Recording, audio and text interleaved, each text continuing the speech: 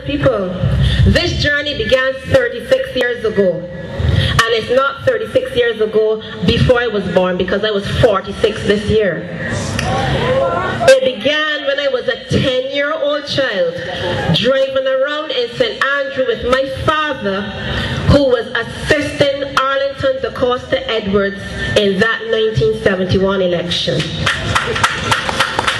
It was through the eyes of a 10-year-old that I saw political representation at its best. I remember that period as if it was yesterday. I remember the floods. I remember seeing Joy coming out, sleeves rolled up, rubber boots on, helping people move houses in that flood. I remember the bridge breaking down, the bridge where my uncle and aunt lived, Riverside, breaking down. I remember the houses washing away. And I remember Joy's presence through all of that activity at 10 years old. I also remember him visiting our church. There's a church called the New Testament Church of God in Shuri Village. The pastor at that church at the time was a lady named Sister Skeet. And whenever DaCosta Edwards was coming to our harvest, we were all excited. Not only because he would bring a choir, but because Joy would also bring a $100 bill. And in those days, $100 was a lot of money. And Sister Skeet, being the pastor and businesswoman that she was, made sure he got a rosy welcome. But my steps were ordered in another uncanny fashion. Every evening, I would have to walk from Queens College, which was in Constitution Road, to Belmont Road, where Joy had his business, because my father also was an employee of the Great Arlington DaCosta Edwards.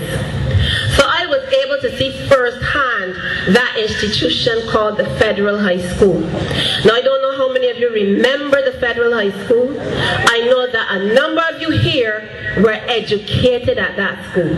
A number of my school friends were educated at the Federal.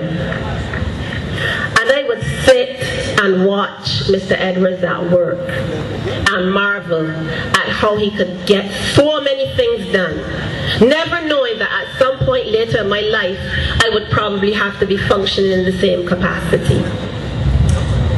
But the beauty again is 40 years later, I found myself on that same spot, sitting in an office in a company called the Barbados Public Workers Cooperative Credit Union, the same spot, sitting in an office helping people, just as I saw Joy help people in St. Andrew.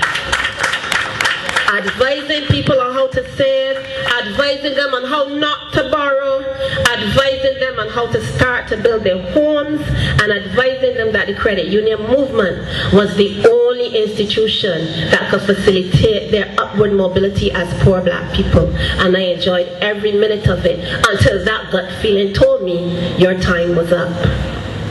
I also do not consider it an accident or coincidence that I am the first female candidate, as Comrade Bobby Morris mentioned, to contest the seat in St. Andrew since the late Dame Ermi Bourne. Like her, I am a St. Andrew woman. Like her, I am from a Shuri tribe, a big Shuri tribe, and like her, we share the same birth sign, which is Leo, the sign of the leader. Ladies and gentlemen, that cannot be an accident. So when people ask me why I never stepped forward before, I remind them that our steps are ordered, and ladies and gentlemen, nothing happens before it's time. So you can tell that I was interested in politics when most little girls were passionate about dollies. But throughout my life, I tried to avoid elective politics. But I'll tell you this, you can avoid something, but then that thing can affect you in ways that you cannot ever block. And politics affects me in a way that I cannot explain. On the morning after the Democratic Labour Party defeat in 1999, I stayed in my bed till after midday. It is true I had worked as a freelancer for CBC the night before. I actually covered the election results at the Allen School, and I got home after 12, followed the election right through, went to bed, and got up the next morning in a deep, deep depression. Now, something that is superficial to you cannot affect you emotionally. I was depressed.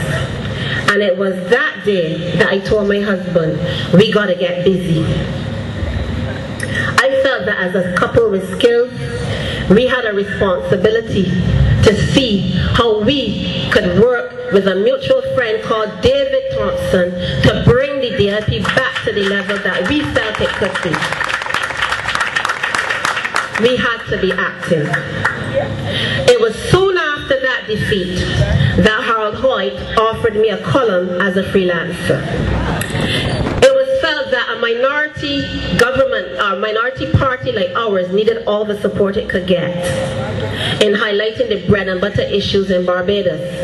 And they said they needed someone who was fearless, someone who would not bow to pressure, and he felt that person was me. I gladly accepted because I missed writing. I really missed it because I love it. But it was from that day that the Lick started, and they are continuing up to this day. The bees at the credit union had issues with me working for them and writing a newspaper column. They were told that I was exercising my constitutional right, and as long as they did not write that column on the job, they could not touch me. That didn't go down too well with the bees. So of course attempts were made to make my life difficult in other areas. But as you have recognized by now, my head does not bow.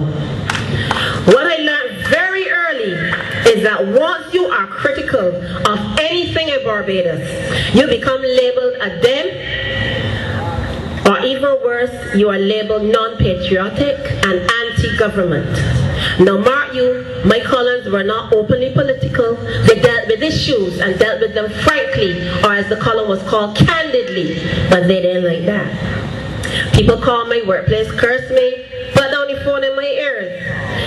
Now I can't abuse them on people's phone, and they obviously knew that. So they would have their say and put down the phone. One day I was walking across the road on Broad Street to get to CS Pharmacy from the taxi stand area, and a man stopped to let me cross and shouted and asked me, "Nobody break your foot yet?" So I stood up in the road and I asked him if he was ready.